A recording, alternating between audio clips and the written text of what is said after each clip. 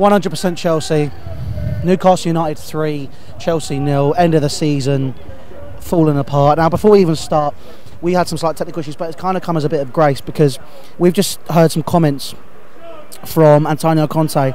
Lewis, what was it? What does it say? What does it say? What are the comments? What did Conte say?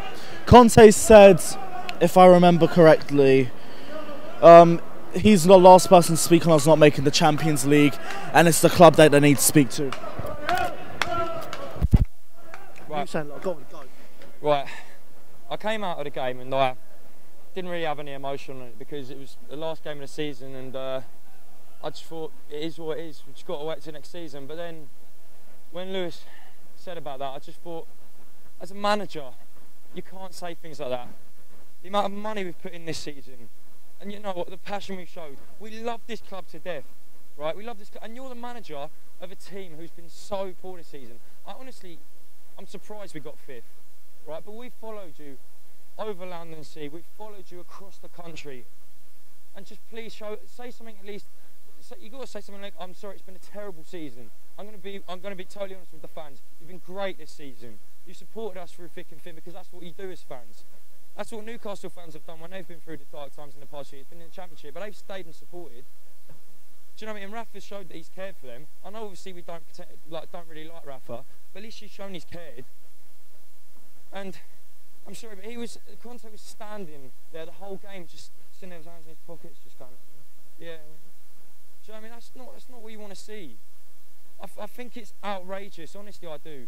Now there's a lot for me which needs to change in the summer, and in fairness, the World Cup's probably come at the wrong time because the focus isn't really going to be.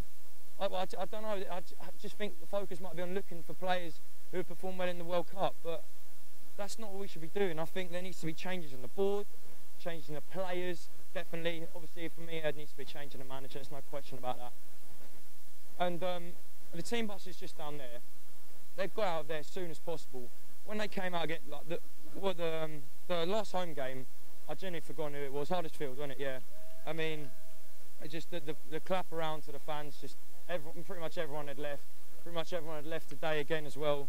So, you know, it just showed we put passion, we put money into this team, right? And that's the thing. Yeah. We're so passionate about this team. We're students, right? So we're limited on money. But look, this is what I mean. So, I'd be happy when you Europa League, mate. Look at it this way, man. Obviously, clubs have different standards of. Do you know what it is? You know, Conte's let you do the last 2 games, hasn't he? He hasn't even put a foot. All he's wanted, because he's away next season for you, right? He's just thinking FA Cup, get a trophy, and that's my legacy. He's not bothered if you finish top 4, so no.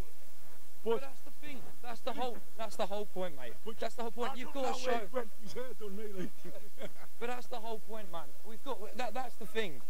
The care. It's all about the care. That's what it comes down to. And I just think it's. Like, I consider myself quite a level-headed person. I don't tend to go mad on camera because I just don't think it's right. But you know, it definitely isn't the worst season that we've had in Chelsea, and there's been fans who've supported for much longer than us. And they've been through. They've seen the really dog days. But in fact, do you know, in the past, even when we weren't as bad, at least we cared in those times as well. And now our ambitions have changed. That's obvious. Like, we have grown up watching Chelsea. We've been very lucky to be able to pretty much live through at the moment a period of Chelsea dominance in England and in Europe in some cases. Obviously, we've got a Champions League, and I don't know. I just find it hard to find more words to say. At the end of the day, it just I'm going to repeat it again. It just comes to the fact that we as fans really love this club, and we actually put in the time and effort. We put in a lot of money to get up here. We put in a lot of money to get to Barcelona, and we don't really have the money for it, but we do it because we love it at the end of the day. And I can completely accept losing a game if we put passion in. Yeah. But losing a game where you stand around and you just don't do anything, that's the thing that hurts the most. And in fairness, I know we've got Europe, but it's not the Europe we should be having. It's not the Europe Chelsea need. And I can't believe we actually managed to finish 5th. It's incredible. And for me and for a lot of other people, this season's actually worse than the season we had 14-15, wasn't it? I think it was 14-15. Because there's been so many points in this season where we've built ourselves up with expectation of being knocked straight back down. But the last time we did terrible after coming off the back of winning the league, I thought by December, that's it, that's all right. So I just thought we'll let it be. And now it looks like we're setting for the next few years of just potential mediocrity. You know, sitting around the fifth and sixth mark potentially, because as we all know, the money's the money's probably not going to be focused on the players. And ideally for me, I'd like to see money pumped in on good players and then money pumped in the youth, because you can do that. You can use youth and you can buy players, because other teams do it.